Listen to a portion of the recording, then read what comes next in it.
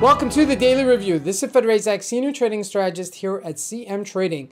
And today is October 11, 2023, and today is Wednesday morning. So looking at the highlights of the day, markets mostly rebound. But first, major economic event of the day at 8 p.m. South African time out of the United States, we have an FOMC meeting minutes following the last interest rate decision. So it's a very important meeting tonight. Now looking at the various markets going into this number, starting out with the Forex symbols, the Euro and the GBP break that downwards momentum and break higher and break that trend. Now looking at the indices, both the Dow Jones and the NASDAQ continue to gain. And as we look at commodities, gold gained on the upside while oil holding on to its gains.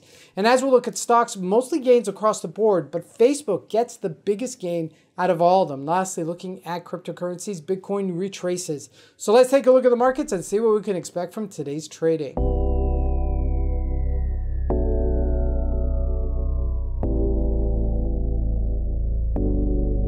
So here we go, starting out with the Euro USD, beautiful move, and you can see the downwards trend that we previously had. Unfortunately, I don't have a cursor to show you with a pen, but I will try to show you with the crosshairs here. This is what I'm talking about. This is the break where we broke down, we had that bounce, but the bounce took a further bounce, and that is what we call a breakdown of the trend downwards. Okay, so since it broke that red line, as you can see here, that is trading above it. Now we will get resistance at 106.40-ish level, which is the 30-day moving average.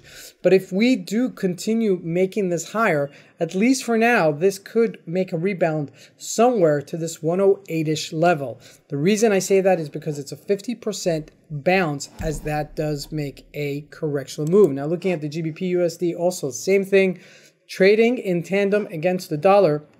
And as we jump into commodities, gold continue breaking higher to 1868.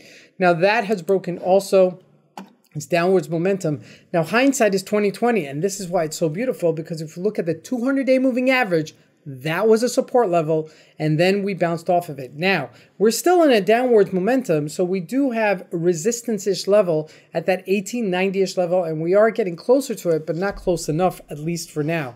Now, looking at crude oil, holding on to its gains, not retracing, not selling off. So this may wait its time out until it gets its next OPEC meeting, so something happens.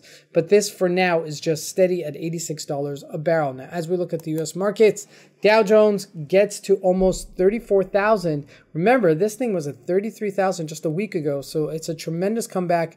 And again, I overemphasize this, corporate earnings coming out next week with Tesla, and then it's going to slowly trickle down further. Now looking at the NASDAQ, that also gained further above that 30-day moving average on the daily. And if we look at the weekly, we still have upwards momentum. Okay, 59.67 is our high. We're trading about 700 points away from that. Now, what's the strongest stock? Ta-da! Facebook. Facebook has been so strong, and it's just been the go-to, even better than NVIDIA or anything else. This has been the one that has lifted the markets higher. Now, Apple did gain. Okay, if we look at Microsoft, did gain just a little bit on day-to-day basis, but nothing really big to write home about. Okay, but they mostly gained. Okay, now when we look at a stock like NVIDIA, it gained, but not enough. Not really enough to say that it's pushing us higher.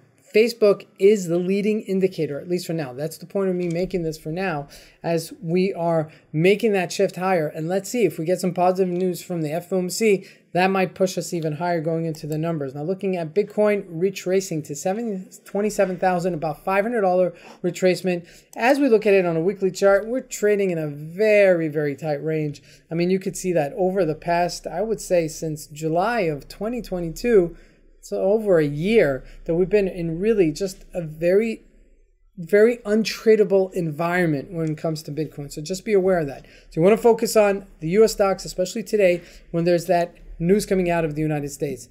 I want to wish everybody a great trading day. Thank you.